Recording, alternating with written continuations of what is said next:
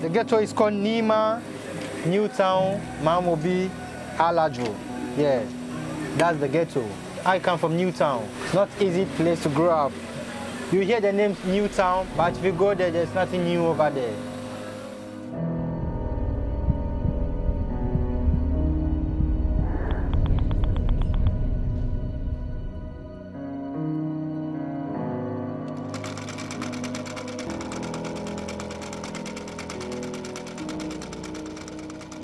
It wasn't easy at all.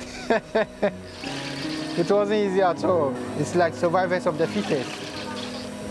You have to try your best to live a life because there are people living their life astray and they are not working. They are just being at home.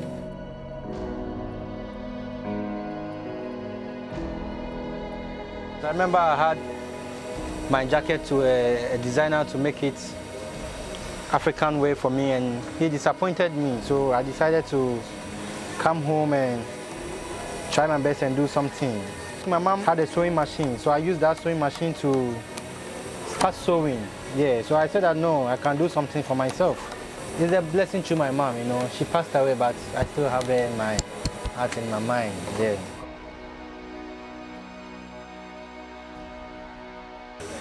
It took me 3 months. Yeah, 3 months. I have to gather money because that time I was sewing at room. I was using a hand machine sewing in the room.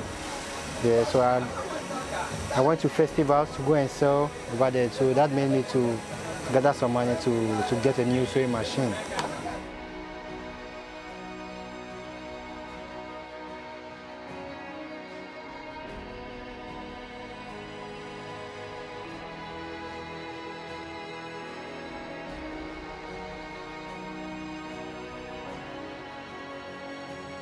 People are really suffering over there, especially with the kids on the streets.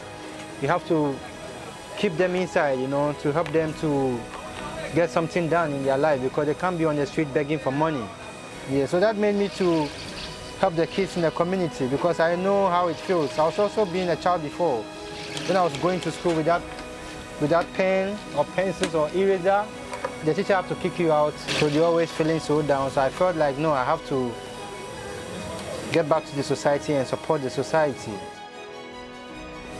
And I also have a foundation supporting the kids in the community.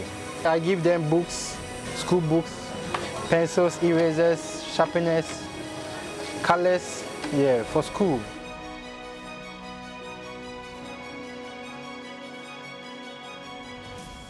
My ultimate goal is to have a big factory, even more than this shop, to have lots of people working and help people who are not working, sleeping on the street. They can have something to do, at least to earn a living, to get something to eat for their family. Yeah.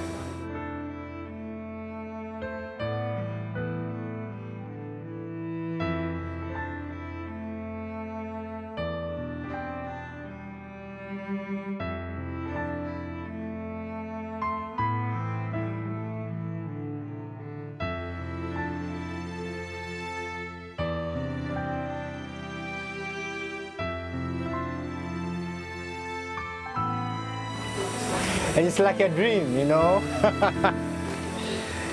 It's really like a dream. You know, anything in this life, anything that you pray for, and you're conscious about it, it will surely come true. No matter where you are, it will surely come true.